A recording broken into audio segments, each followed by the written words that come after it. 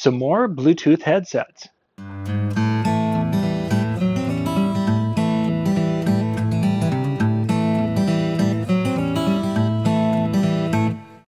Hey, this is John Young here. Today we're looking at 3 different Bluetooth headsets. This one is from Bear 2. This is their SX-990.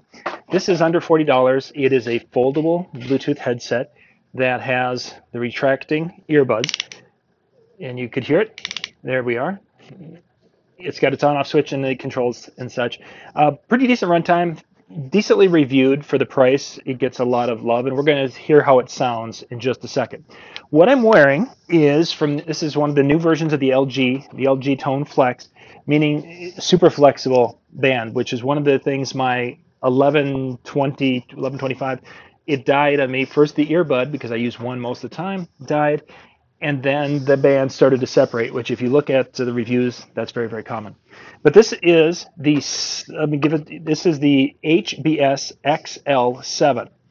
So this is their step up from the 5, and the 5 is pretty well reviewed, but we're using, right now, you're hearing me on that one. Then we're going to go back to one of the old ones. This is one we've actually used in a couple of different videos as kind of the standard. This, I believe, this is an LG, and I believe this is the 920. The 920 seems to be kind of a favorite, and you can still find these on Refurb, but this is, I guess we'll call this kind of the setting the line, and if they sound better or worse than this, we'll check them out. So we're going to do all 3 of them. First off, again, you're listening to me talking right now over let me give you the model number one more time. This is the XL7. So we're going to do our line. Good evening and welcome to tonight's show. And now we moved over to the SX-990, which I've been using it, and some people said I didn't have the same fidelity as my older headset that I was using on phone calls, but this is about a quarter the price of what some of the other ones are. So this, again, is the Bear 2. This is the XX990. Good evening and welcome to tonight's show. And finally, we're going to be back to LG. This is the something 920, which is really tough to find. This is a little bit better than the 800 series, and supposedly the 1100 series was supposed to be a bit better. But this is one that I've been using for video, and I've used it off and on. It was my spare, as I had an 1100 series for the longest time. But this will give you an idea of what it sounds like compared to the others. Good evening and welcome to tonight's show. So I'm back to the XL7 here from LG. Now I wanted to go back to this because it might give you an idea of current model, what it can do. Now the 920 is a nice sounding headset, and people who are talking to me sound really quite good on that one. I've been happy with that. This has, I believe, the Harman Kardon tuning in this particular one. This one has a little bit different tuning in it, and let me give you that.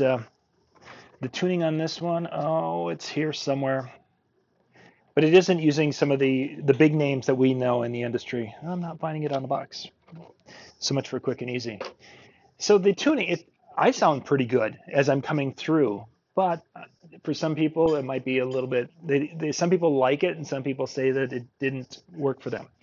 Now the sound off the SX990, it was a little flat, but I guess that's the difference in sound quality between a $100 headset and a $35 headset. Differences there. Another thing beyond the flex on the LG that you can turn it around, which you can't do that with either of these, is that it has the quick charge. You can plug it into USB for about 10 minutes and you can get 3 hours of runtime on it, which is pretty cool. Because some of these, if they die, I can plug it in for half an hour and it'll get you some runtime, but it's going to need to be plugged in to fully charge to really function at a high level. So just the 3, I'm going to put those 3 little segments back to back to back so you can compare them straight away, and you can kind of let me know in the comments which one you think sounds the best. Good evening and welcome to tonight's show. Good evening and welcome to tonight's show. Good evening and welcome to tonight's show. Links for all of these will be in the description below so you guys can go check them out. So let's just do this one with the cell phone microphone. So the SX990 was absolutely terrible. The audio, the fidelity wasn't there for the microphone. I was really disappointed with that one. The audio for the XL7 was really quite good, but you heard a little bit of clipping when I did that line. And I think what we needed to do with that is probably bring the gain down a little bit, because we use Filmic Pro, which is what we're using right now. And I could have probably maybe brought the gain down a little bit and gotten a better quality sound. But that was only, otherwise it sounded great unless I really got a little louder.